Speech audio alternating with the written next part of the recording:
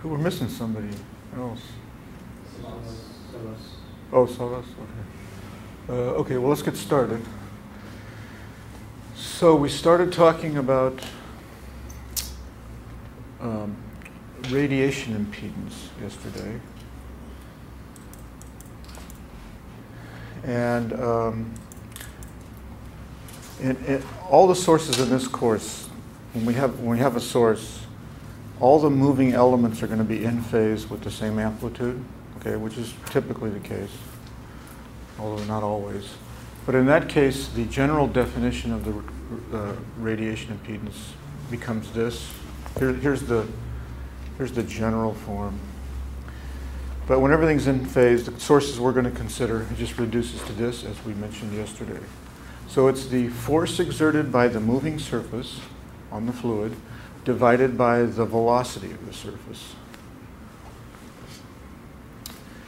And of course, these are complex. There can be a phase difference there. And that's very important, as we already started to see it, because when they're in phase, when there's if you look at the real part, let me make this specific. When you look at the real part of the radiation impedance, that dictates the acoustic radiated power. Okay, that's called the radiation. It's so important. We got names for these things. This is called the radiation resistance. The imaginary part is called the radiation reactance. So the radiation resistance is associated with the energy that you're dumping in there, and it's not coming back. It's all being radiated. Okay, the reactance is this situation where you can dump energy into the local field and it can come back and go back and forth. There's no actually loss of energy there. You're not dumping, on the average, you're not dumping any energy into the fluid. It's sometimes coming in, sometimes coming back. That's the reactance. Both of these are important, as I'll explain. Yesterday we noticed that this is important because this is connected with the total acoustic radiated power. The average power that you're putting in is going to be, by energy conservation, will be equal to the average acoustic power. And we came up with this simple formula, very easy to remember, because it's the same as for a resistor. The total radiated power is 1/2 the square of the peak velocity of the surface times the radiation resistance. So the big important thing here is the fact that once you know the radiation resistance, which is sometimes can be very difficult to calculate, but you can often look it up. Somebody else has done all the work, okay? Once you know it, you can calculate the acoustic radiated power. This is almost always an important quantity. Now, I mentioned the imaginary part is important also. Okay? And we can see why the imaginary part's important here. So let's look at, and we'll assume that it's a positive reactance here. So look at the total impedance seen by the drive, the external source that's driving this, the external agent that's driving this source, okay? Sees an impedance. There's the mechanical impedance of the driver, which is just a typical model damped harmonic oscillator, and then the radiation impedance. As we discussed yesterday, you see the sum of those two. So it's right out what these, as we know what these are. We know what the mechanical radiation impedance is, damped simple harmonic oscillator, and then we write the radiation impedance as its real plus I times its imagined. You know, the resistive and the reactive parts, and then we lump the real parts together. Here they are over here. No big surprise there. But look what happens in the imaginary part. When I add this to this, and I factor out an omega, you notice I put multiplied and divide the reactive term, the radiation reactance, by omega, so that I could factor out an omega here. This is very important, and it's a simple result once you see it. Okay, this is telling us that what the driver, what the external agent who's pumping energy in. Let me restate this. What this is telling us is the effective mass of the driver, the inertia of the driver, is not just the bare mass there. It's getting weighted down by the fluid. This comes from the fluid.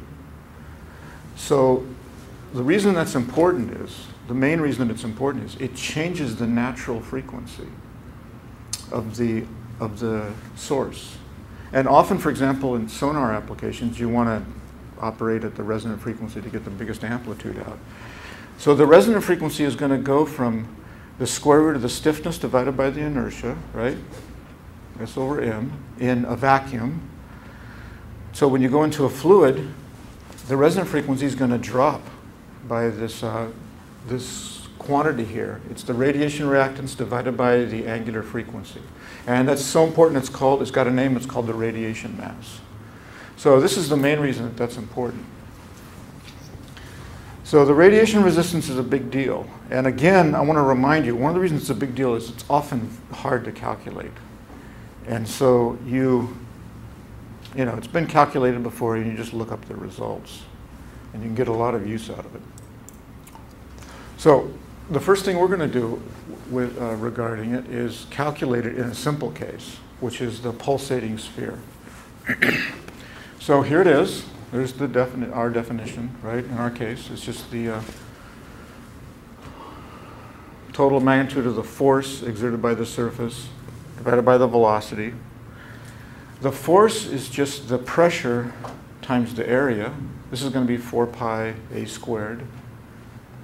And we know what this is for a spherical wave. This is the wave impedance, or the specific acoustic impedance for a spherical wave. Remember, it's rho naught c times the cosine of this angle theta, the phase angle theta, times e to the I. Remember that? So we can look at the real and imaginary parts. Here are the real and imaginary parts. So for a pulsating sphere, this is the radiation impedance. And again, S here is the moving area, which is just going to be 4 pi a squared, where a is the radius. And theta we get from this right angle construction here, this phase angle theta. Now this is not a simple expression here. And because of that, and also to get a feel for this and to check the result, we're going to look at the 2 standard limiting cases. And we've already started to do this, and we're just going to keep doing it for the rest of the course. The 2 cases are, the 2 standard cases are short, long wavelengths. Ka, remember, K is the wave number, 2 pi over the wavelength. So when Ka is much less than 1, that means long wavelength. Large wavelength compared to the size of the source. And now, and we've been through this before, when this is very small, you can see that the cosine of theta becomes approximately equal to just Ka. It's this divided by that. But when Ka is small, the hypotenuse is very close to 1. So this is our approximation for low Ka. The sine of theta, approximately equal to 1. So you plug that into the radiation impedance, and here it is. We've got a real part, we've got an imaginary part. The first thing you want to notice here is that because Ka is small, what's this term going to be compared to that term, the magnitudes? This is going to be much less. When you have a small quantity, you know, and you square it, you get a really small quantity. So the radiation resistance here is dominated by the reactance. Okay, and this is, again, just another statement that a small source is a weak radiator. It's an inefficient radiator, right, that we've encountered before. Because the radiation is connected to the resistive part here. Why is the reactance dominating here? Well, KFCS has this explanation, right? There's this, when the wavelength is large, we have a small source here. This energy is being dumped into and out of this circumferential compressing and expanding. Okay, so it's like this local field here is, we're putting energy into it and it's coming back out. Energy is shuttling back and forth between the drive and the near field here. And now we can calculate the radiation mass. This is interesting. So here it is. Remember, it's the radiation reactance divided by omega. And when we do that, we take our approximation here. This is the small source, you know, small source, large wavelengths. Plug the numbers in, and something interesting happens here. It doesn't always happen. I want to warn you, we will hit homework problems in this, but in this case it does. At low frequency, omega is equal to Ck, right? So we get this simplification here. What happened to the frequency? It's gone. So in the long wavelength limit here, the radiation mass becomes independent of frequency. In general, it can be a function of frequency. You know, in general, the radiation reactance is not going to be proportional to omega, okay? But it is here. So we get this nice simple result, and look how we can write it. We put in the 4 pi r squared, a squared, okay, we get this, and now I'm going to multiply and divide by 3. And the reason is, this is the volume of our sphere, right? So the way that people remember this result is, when you've got a spherical transducer, long wavelength, right, the radiation mass that you're going to feel here, if you drive this thing, it's not just going to be the inertia, the moving inertia, mechanical inertia, but there's this effect due to the fluid, this reactance due to the fluid. And that mass is, here's the mass per unit volume. It's 3 times the volume of the sphere. So I think a lot of underwater acousticians know this result. In air, not such a big deal. The density of air is like 1/1000th the density of water.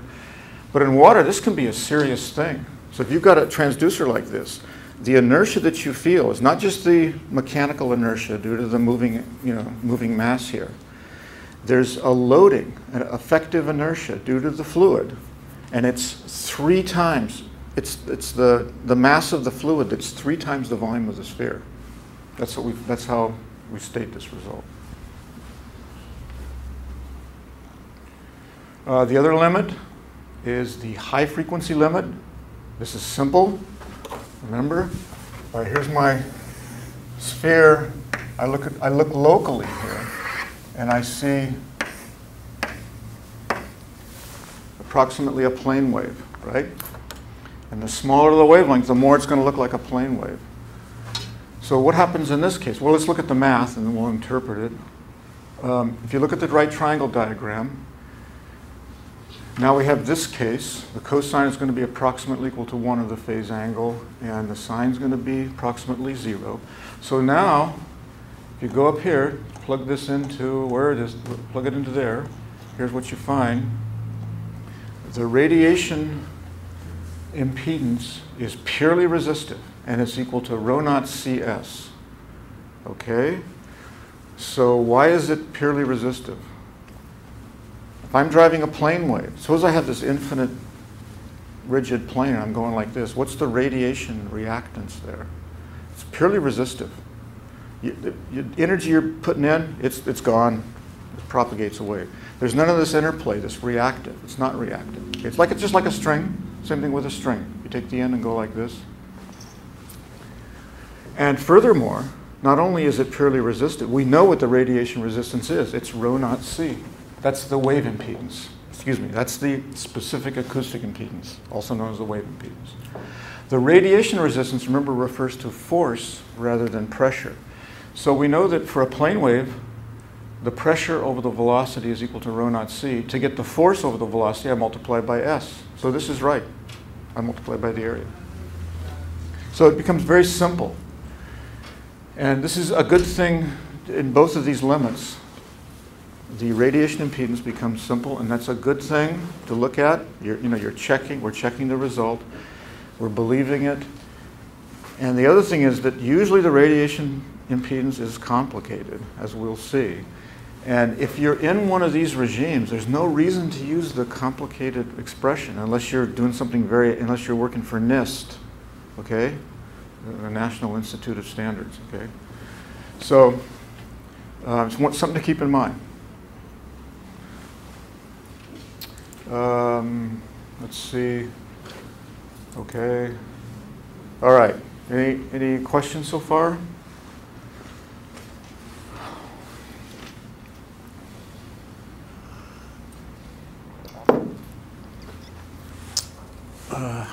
Okay. So you know it's coming, and here it is. What's the radiation impedance of a baffled circular piston? We need to know that. And I'll tell you right now, we're not going to do it. We're going to use the result.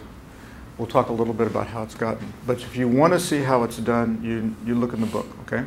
It's not a simple calculation. So here's the idea. We'll just do the setup here. Here it is, the radiation impedance. It's going to be the force. The force is, of course, the force of the surface, the piston face on the fluid, instantaneous force, is going to be whatever the pressure is integrated over the area. And that's going to be complicated. It's not uniform. It's not uniform. So it's only going to be uniform in the high frequency limit. And I guess the low, it'll be simple in the low frequency limit too. Those two cases we just looked at for the spherical source. So this is tough here. And what is this pressure here?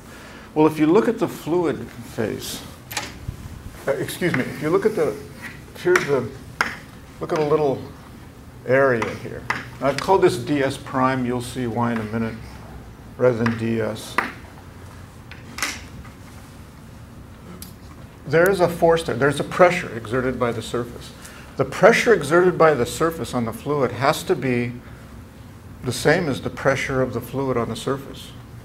They have to be the same because there's you can think of a very thin film of fluid there. Right, here's the surface. The pressure has to be continuous here. The pressure that's exerted, felt by the surface here on the fluid, has to be the pressure exerted by the fluid on the interface. Because there's no mass in that very thin film there. So pressure has to be continuous. So this pressure here, you can think of it as arising from all the other elements here. They radiate and they give rise to a pressure field here in the fluid. So we take that pressure field in the fluid and evaluate it on the surface. That's what has to go into here. So you can see now that we really have to do a double integral here. Because to get the pressure here, we've got to integrate over all these other sources here. Once we got that, then we have to integrate over the whole surface. So there's a double integral here over ds and ds prime. However, reciprocity comes to the rescue here. And it can be reduced to just a single integral. So you can see if you take this and put it, here's for each of these elemental sources. This is the baffled case that we've seen. You need to put that in there, you're going to get this double integral. So anyway, you can use reciprocity to reduce the single integral to the double integral to a single integral. Okay, it's still a hard problem, okay? And now that I think about it, I think KFCS discussed the use of reciprocity or to reduce it to a single integral. I don't think they do it. I think they just state the result. I should have checked and I didn't check. If anybody wants to check right now and let us know, that's fine. Otherwise, I'm pretty sure it's a hard problem. It's a hard problem. The limiting cases are simple, as we'll see. But here's how the result is expressed, okay? So this is the radiation impedance for a baffled circular piston. Look at this right here. Does this look familiar? This is going to be, we know what's going to happen in the high frequency limit. You're going to have a plane wave coming off there, and the radiation resistance will be purely real, and it'll be given by this, like we just discussed, okay? So this has the right units, and it's going to be the high frequency limit. So the rest of this is dimensionless here. This R1, so-called R1 and X1, those are dimensionless functions. And it's convenient here to put a factor of 2 in the Ka. You'll see why on the next page. It's convenient to do that. And here are the results. Yeah, I'm almost sure that KFC couldn't do this. This is a hard integral to do. Here's the results. The dimensionless resistive part, we usually call it dimension. Remember, we know this has the right dimensions because the radiation impedance has to reduce to this in the high frequency limit. So these are dimensionless, okay? So we usually call this the dimensionless radiation resistance and the dimensionless radiation reactance.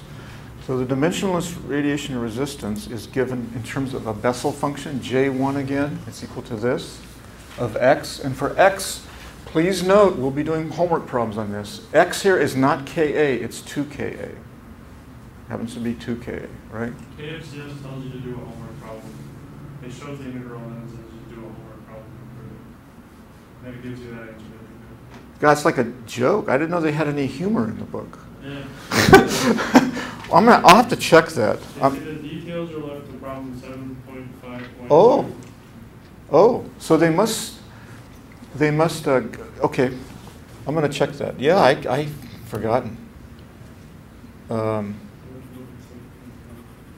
Yeah, so if you're interested and you want to see how this comes about, how you can beat it into the right form to get a Bessel function, the dimensionless real part involves a Bessel function.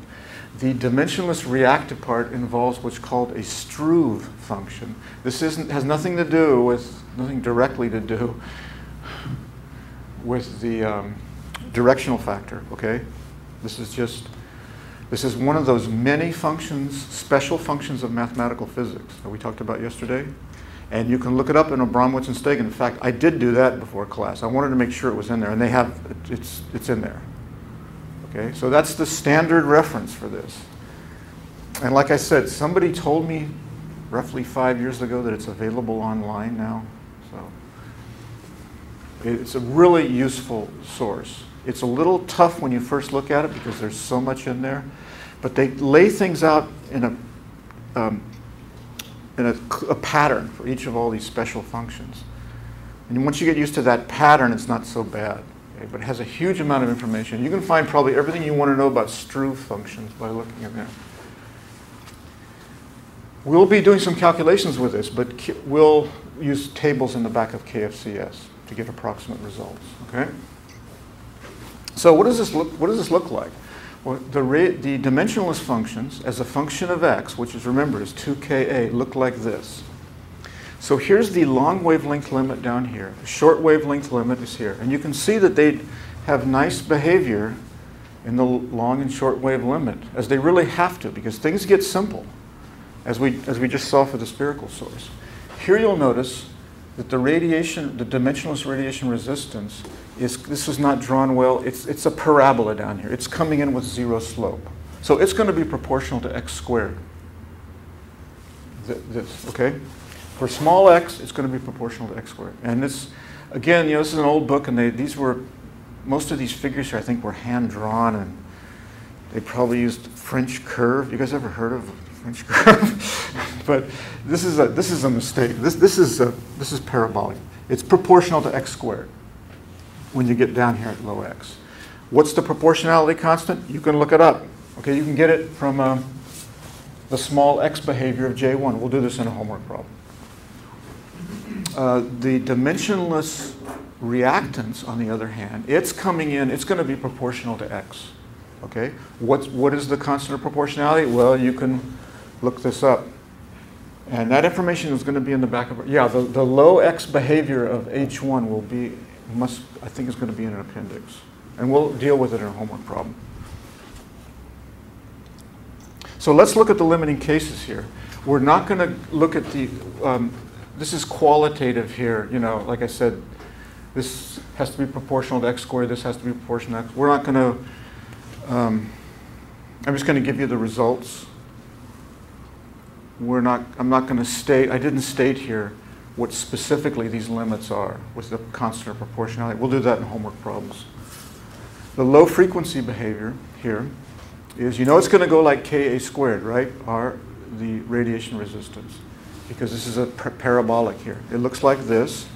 The reactance is proportional to Ka. So again, we see this for low Ka, we see a small radiation resistance. That's just the small source effect. Small source is a poor radiator.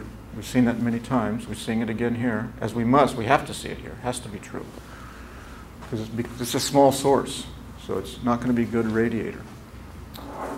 Now, one thing we can do here is, if you look back at the notes from previous lecture yesterday, we found the radiation resistance for a small source. We backed it out, right?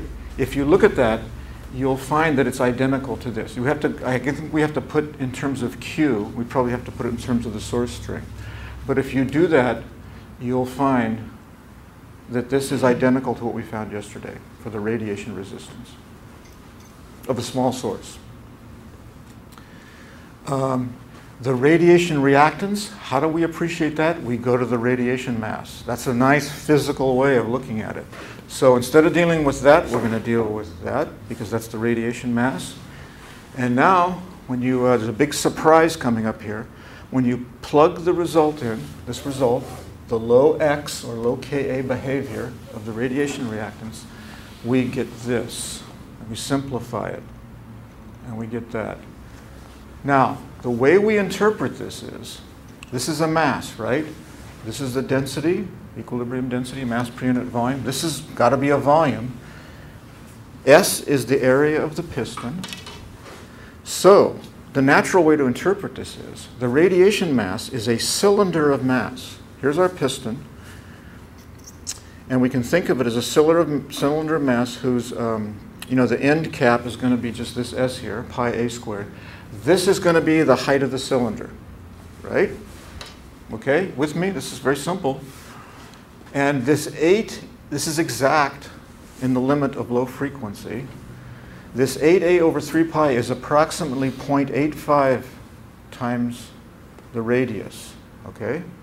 So what we're seeing here is, and maybe I should draw this. Okay, I'll explain this in a minute. But here's our piston. Forget this for right now. Here's our piston here. Right, here's the axis of symmetry. The radius of the piston is going to be this. This distance right here is A. And here, I should draw it a little bit bigger, shouldn't I? This is the mass loading is given by the mass of the fluid in that cylinder right there. We're sending out this wave here. We're in the long wavelength limit. Okay?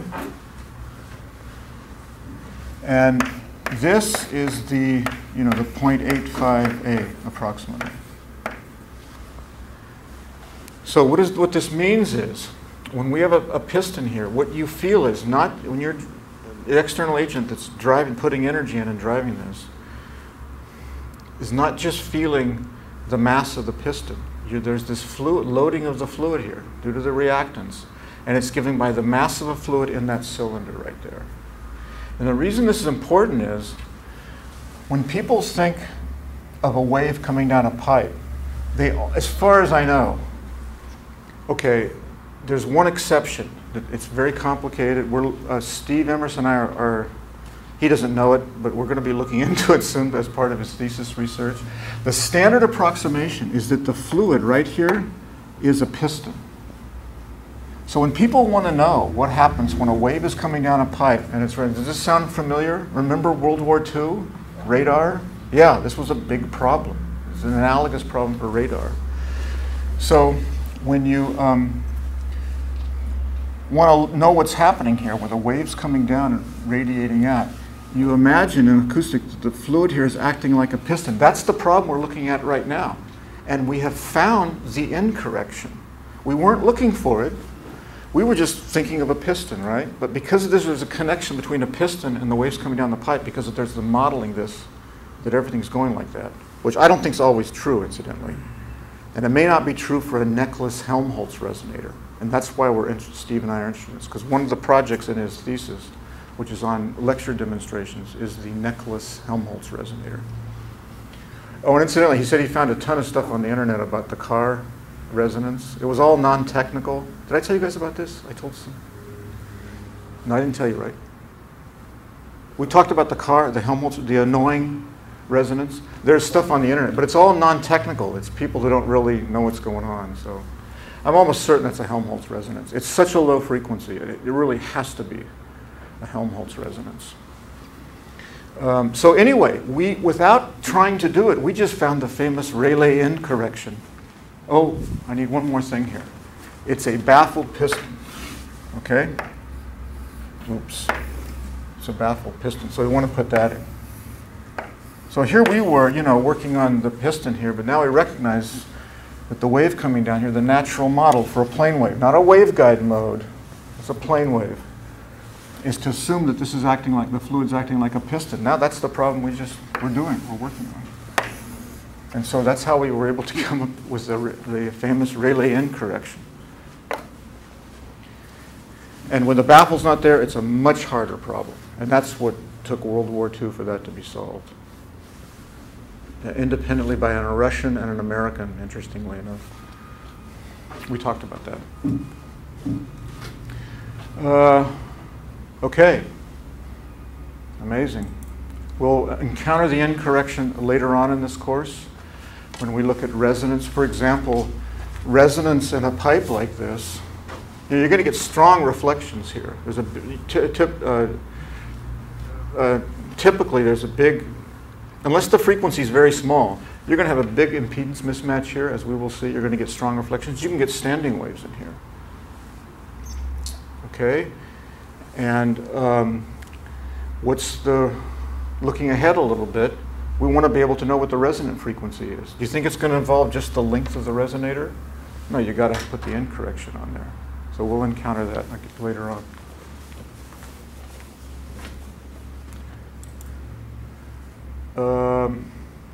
The other limit, easy, high frequency limit. I'm going to put, I've decided I need to put this in the notes. So this is going to, in the revised notes, this is going to be in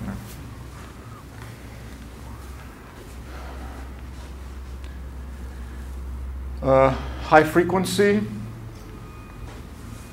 If you look at our expressions, they reduce to what they absolutely must reduce to. High frequency limit, there's no reactance. You're just sending, it's like driving a string. It's all resistive. It just radiates away. This is 0, and furthermore, this is equal to this. For the same reason before, it's the wave impedance times the area. That's going to be the radiation impedance, the force divided by the velocity.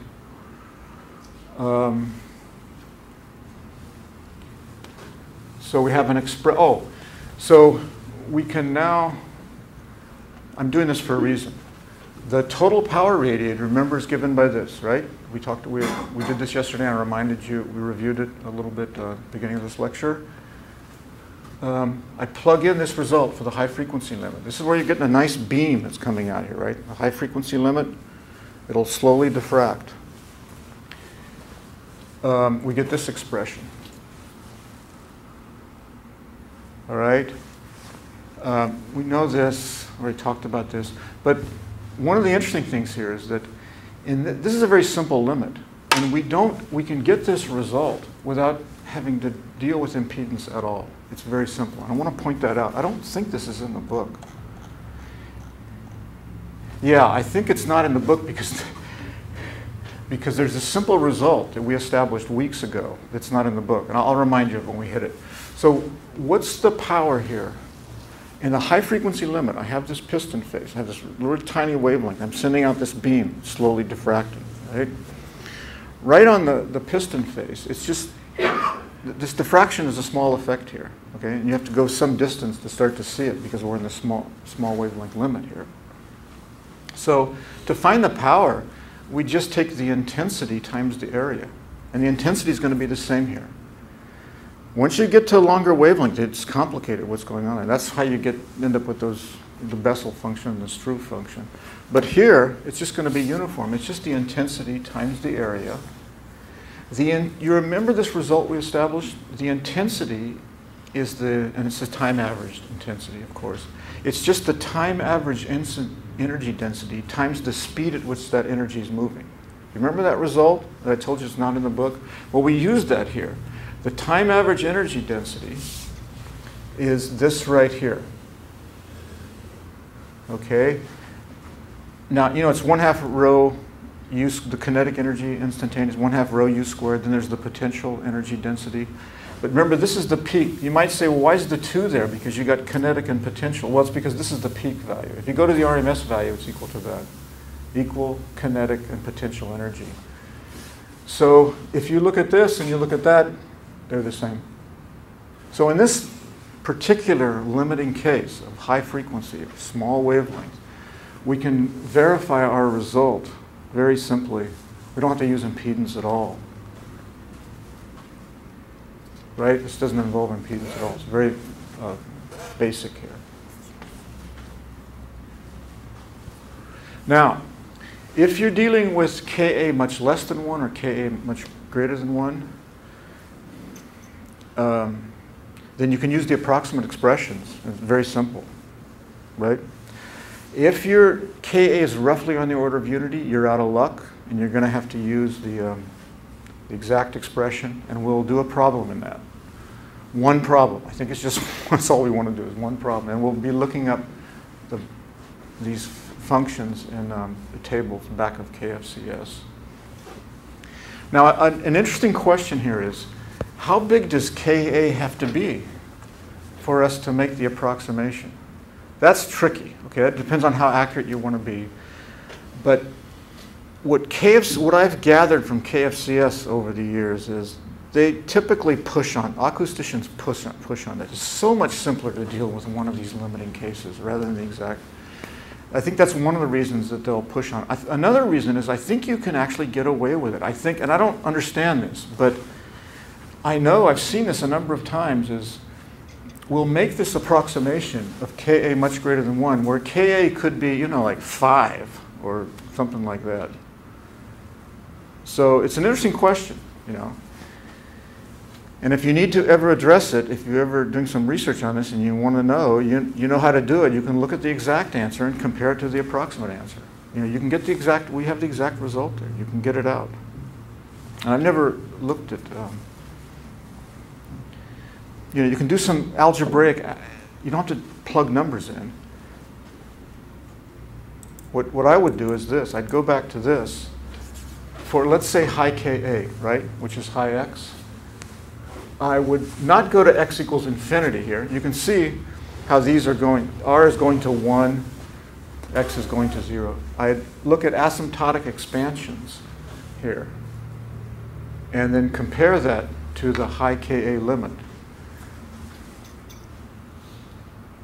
And now that I think about it, I guess you can look, I guess there's some information that's given by this graph, isn't there? You see how the oscillations here are already dying. When you get to 10, when you get to about 10, it's not too bad, right, on this scale. You've got maybe 5 to 10% error. Well, I guess roughly 10% error here when you're out here. When you compare the fluctuations here. And it's natural to compare this to 1 on this scale. And so you can see here you've got a 10, 15% effect. It's not too bad, right? Not too bad.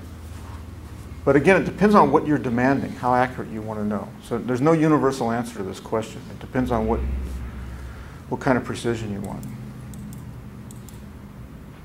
Okay.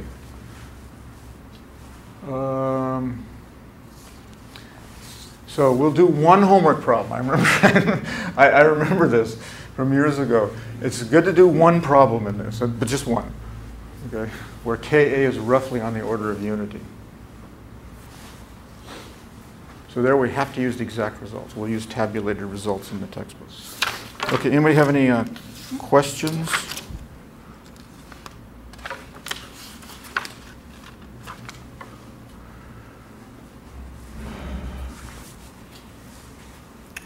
Okay. So now we're going to do, part of this is review and part of it is generalization.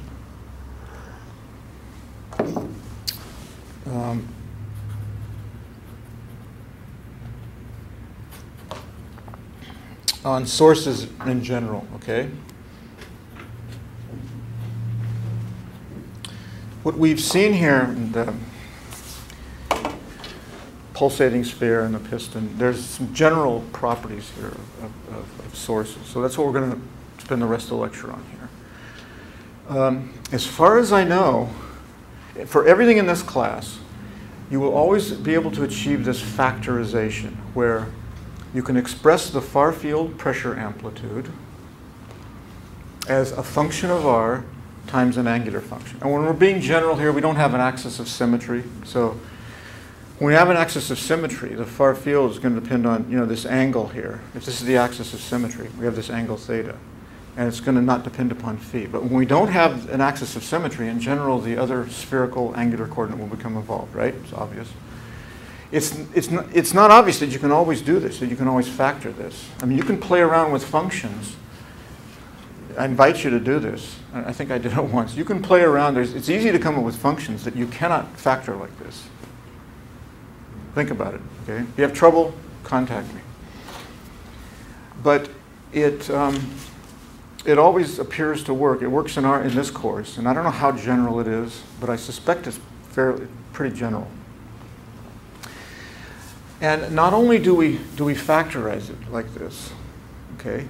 We have a specific meaning behind the R value. This is the axial pressure. This is the actual pressure amplitude on what's called the acoustic axis. Okay? For a line, oh, and I forgot, another source we've dealt with is it's not just, I got trapped into this pulsating sphere and piston. We also did the line source, right? So here, where's the pressure? Where do we get in the far field? Where do we get complete constructive interference? It's on this perpendicular bisecting plane, right? So in this case, the acoustic axis is a plane. So when people talk about the acoustic axis, it's a generalized, it's not necessarily a line, okay? That word acoustic in front of axis is a big deal. So it's where you have the maximum pressure amplitude, where you have complete constructive interference in the far field. So for a line source, it's going to be a plane. For a piston source, it is actually an axis, right? It's the axis of symmetry. I've got this piston source. I'm up here far away. I get my maximum, everything's in phase. I get the maximum pressure. The acoustic axis is an actual one-dimensional. It's a, one-dimensional line, or a line which is one-dimensional. So because of that, that's going to correspond to theta is equal to 0 by convention. Because that's the maximum, this h is going to have to be 1 on the acoustic axis. Whatever that axis may be, it's going to have to be 1. Right? For monopole sources, our whole theory, let me remind you, our whole theory here is for monopole sources. We know that the pressure has to behave like this. For a dipole source, you will have, pressure will be radiated. We've done some demonstrations of that. If I have a dipole source here, there will be radiation, but it won't behave like this. It's going to have it'll have an angular dependence, cosine theta type of dependence. But for monopole sources, which is what we're interested in this course, we've seen that in the far field, the axial pressure, the pressure falls off as 1 over r, no matter where you are. Okay, this is how it behaves as a function of r. When you have axial symmetry, h, as I mentioned before, phi is not involved. And I put this in here for a reason. It's best to postpone this for a moment. Oh, wow. Hold on.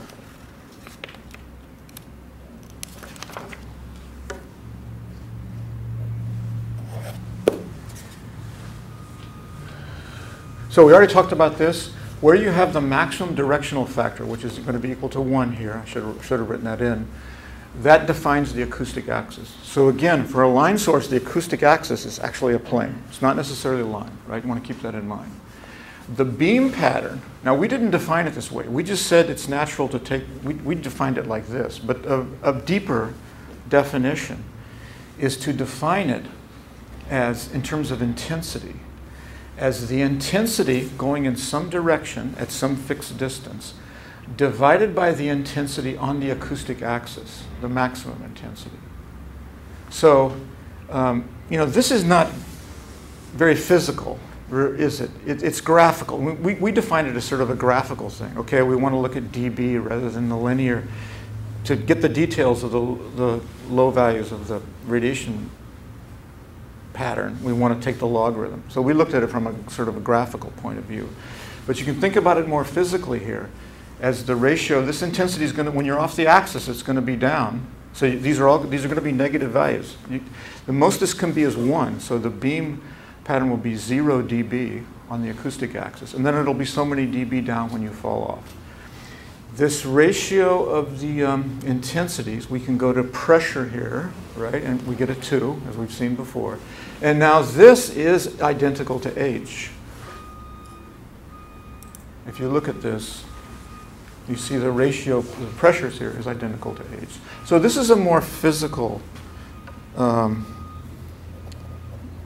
this is a physical definition of the beam pattern. Okay?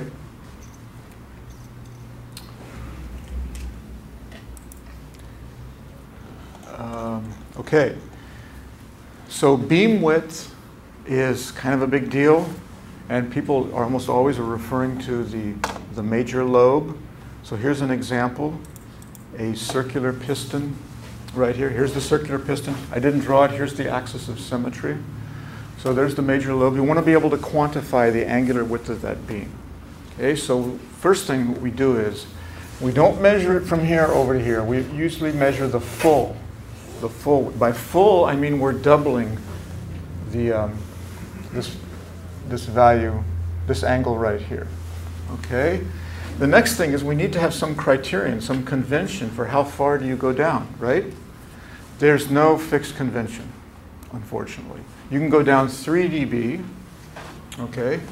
And so we're gonna do a homework problem on this, but I'm giving you the results here for a Ka number of 8 pi. So the wavelength is quarter of the radius. And the results are that when you go, if you want to specify the beam width, the full beam width here, as being 3 dB down, the angle is 7.4 degrees for a piston, right? For a baffled piston. If it's 6 dB, it's 10 degrees. If it's 10 dB down, it's 12.9 degrees, 13 degrees. Finally, the most that anyone ever goes is to 0 pressure. And there's a nodal cone here, right, in the far field.